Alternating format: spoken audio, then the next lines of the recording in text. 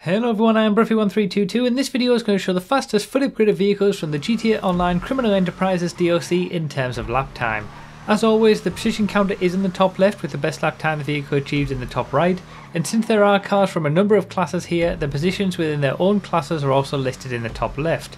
This video lists all cars added on day 1 of the Criminal Enterprises DLC. For any drip feed cars added after that, other classes of cars because I've tested them all, and all the information you need about this series, check the playlist linked in the second line of the description, and feel free to check out my Patreon or become a YouTube member if you want to support this work and get testing results of any new cars a little bit early. So all cars from this DLC except the upcoming Brioso and Sentinel wide bodies have the flag that means that they get increased traction with lower suspension, so the lowest suspensions options are the best in the same way that you need a spoiler for maximum performance. When it comes to the Greenwood, it's honestly just nice to have a muscle car like this that doesn't drive itself all over the place like the Vamos, Tulip and Arbiter. It's an okay lap time for muscle cars. It could be worse, it probably couldn't really be better given the type of car it is, so not bad from the Greenwood. The Omnis EGT, it's a mixed bag really. It doesn't have that same raw acceleration that other electric cars do off the line, instead sort of picking up the speed well in the mid-range of acceleration, kind of like how the Tesseract does. It's mostly notable on the hairpin on this track where you can see that it kind of struggles to get back up to speed, but on all of the corners it's fine, and a 1 minute 4 lap time is very respectable despite it being a little bit understeery, which is kind of what you'd expect from an electric car with middling grip anyway. In 4th place for the day 1 cars in this DLC is the Corsita, which inexplicably has the bouncy suspension advanced flag that plagues cars like the Italy GTO and the Toros. While it's not as bad as in those cars, I did find myself having to compromise on certain lines in more bumpy parts of the track in order to not get bounced around and crash. So without that flag, I think it would be easily into the 101s. Nevertheless, it's still a very solid lap time and a very solid sports car, even if it is a little bit oversteery thanks to that bouncy flag. In 3rd place, we've got the Sterling GT, which for the expanded and enhanced versions of the game is the new HSW car available right now, and my god has this improved. It goes from a 1 minute 6 lap time and 1.5 seconds per lap slower than the non-HSW Turismo Classic to a sub 1 minute 1 lap time and only 0.2 of a second slower than the HSW Turismo Classic. Even though it's a little bit down in terms of outright grip levels, given that the Sterling is helped by off-roads making it smoother over bumps, which the Turismo isn't, and has a monstrous top speed as we'll see from the top speed testing video tomorrow, the HSW Sterling is definitely able to compete with the HSW Turismo Classic at the top of the Sports Classics class for racers now. It hasn't quite taken the top spot in the class that it had all those years ago, but it's right up there again. Remember as well that the Sterling can be used in regular sports races, and this lap time that it gets puts it right into the top tier alongside the HSW Banshee, Pariah, Italia RSX, Italy GTO, HSW S95 and Neo. That makes 7 cars at the top of the sport class, which is unprecedented in all the times I've been covering this game. It's easily the best balance for regular sports class racers that we've ever seen. And the Sterling GT is unique in that it's the first car ever to be in the top tier for 2 separate classes. What wild times we live in, eh? Incredible from the Sterling GT. But there are 2 cars from this DLC, at least day 1 part of the DLC, that are quicker than it, with first up being the Torero XO.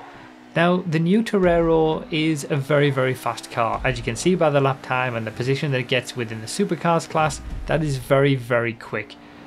But the Torero, as well as the Omnis EGT that we saw earlier, are affected by the same bug that I mentioned in a previous fact-finding video, where the active spoiler on these cars, or even adding an aftermarket spoiler, doesn't give any extra traction.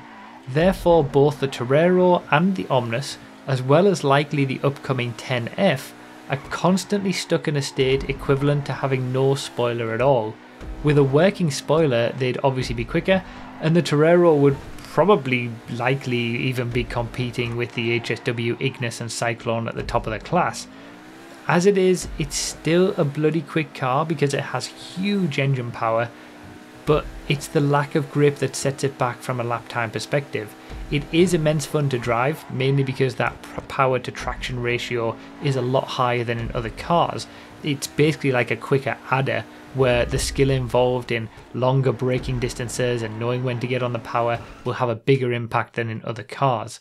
If you want more info on the active spoiler bug that also affects the Italia RSX and Comet S2s, I'll leave a link to the fact-finding video on that topic down below. It's well worth a watch. It's probably one of the best videos ever on my channel, and it's especially worth watching just for the very end for an even more ridiculous bug affecting the X80 Proto. So definitely check that out. But ultimately, the number one quickest car from this initial batch of vehicles from the DLC is the LM87, and it's exactly what you'd expect from a Le Mans style prototype in this game. Big grip, just like we've seen before from the RE7B and the S80RR, but this also has a straight line speed to back it up. Again, we'll see exactly what the top speed is in the top speed testing video tomorrow, but that is why it's about half a second quicker than the S80 and the RE7B, and how it almost sneaks into the top 5 for the Supers class. Obviously for those on old gen, it is in the top 5 for the Supers class, given that there's no HSW cars at the very top, and it's about on the same pace as the Krieger. It's just a fraction off the Emirates in terms of lap time, the LM87, and there's not an awful lot else to say really beyond the fact that this is a very, very quick car, and it's something that you need to build the speed up with.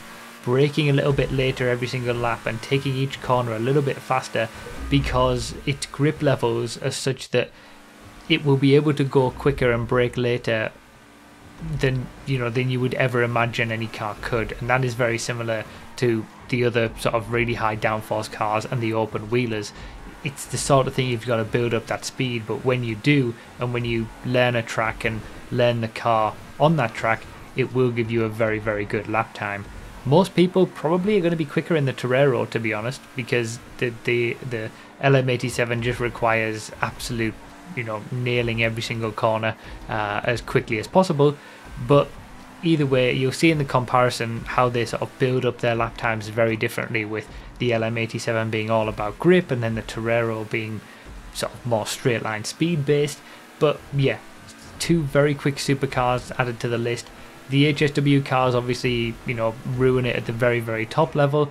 Otherwise, the LM87 will be right in the top tier with the Krieger and the Emirates anyway, but as it is, that's now the second tier of supercars. But yeah, some really nice cars in this first batch, I think, and I'm kind of looking forward to the drip feed. Obviously, if you want to see what all the vehicles are that are coming from this DLC, including all of those that are unreleased, I've already done a video about that. I'll leave that link down below as well. But yeah, some really interesting cars still to come, I think, and it'll be interesting to see how they do for lap time and how they perform. Like I said, the top speed testing video for all of these cars will be coming tomorrow as well. Keep an eye out for that, because some of them are pretty amazing, especially that Sterling GT. And yeah, you can see the comparison here in the video as well between the Sterling GT as it is normally and then the HSW upgraded Sterling GT. Remember that with HSW upgrades there's no increase or improvement to grip levels or traction, so it's still just a Sterling GT, and you've got to keep that in mind. You're going to have much longer braking distances, and you've got to slow down a lot earlier. But yeah, you can obviously see in the comparison, especially when it gets to that back straight, you'll be able to see just how much it takes off. And it's really nice to have the Sterling GT sort of mixing it up with the Turismo Classic at the top of the Sports Classics class, honestly. So yeah, that's pretty much it for this one. Check the links down below in the pinned comment or the description for those videos that I mentioned, especially the fact-finding video. It's well worth a watch. Keep an eye out for the top speed testing video. Make sure you subscribe, notifications on, all that kind of stuff. And then obviously every Thursday when there's a new drip feed vehicle added from this DLC, I will be testing it. So again, just make sure you subscribe and keeping an eye on the channel, and you'll always be informed of how well the cars are doing. Oh, and the new helicopter, I will be testing that, but I wanted to get the cars done first, and then I'll test the helicopter later on. It's not as much of a priority, I think. So yeah, that's pretty much it for this one. Consider supporting on Patreon or become a YouTube member if you want testing results early. And remember to read the description for more info, comment with your thoughts, like the video if you enjoyed or found it helpful, and subscribe for more. Thank you all so much for watching. I really do appreciate it, and I'll see you next time.